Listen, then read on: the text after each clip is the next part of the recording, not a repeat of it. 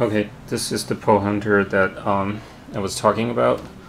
I'm going to demonstrate the problem with the A zoom snap caps. I already load those snap caps in the magazine here. So now it's on the safe mode. I'm gonna pop this thing up, and I'm gonna lift this. You know, right now it's not too hard. Put a magazine in. There you go. Push this in front and lock it up. Alright. So basically, if I put this to firing mode and I fire it, and now see if I try to lift this thing, it's gonna be difficult. You see, this is gonna tip the rifle. It's so tight, so I have to push here. Like, you know, I hold the stock, I push it down, and then I hold this. I can use a lot of strength. God damn it, it's not even moving. Right, I need to do it this way.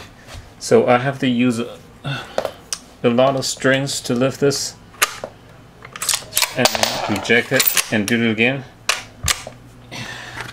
We do it again. I pull the trigger. This is just not coming up easy. It's the same thing for the empty chamber. If I pull the trigger right now, you know, it's gonna tip the rifle if I want to lift this thing up. So it's not very easy. Let me see. Take the bolt out.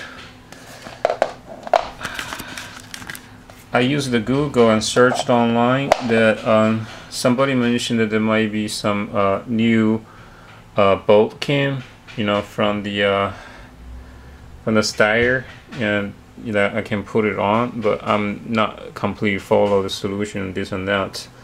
But you guys certainly can see that what the problem is.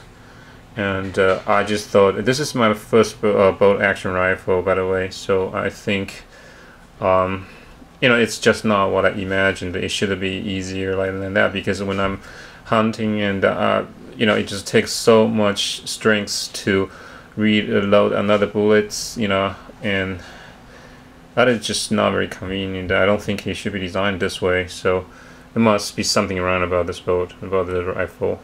Alright, thanks guys.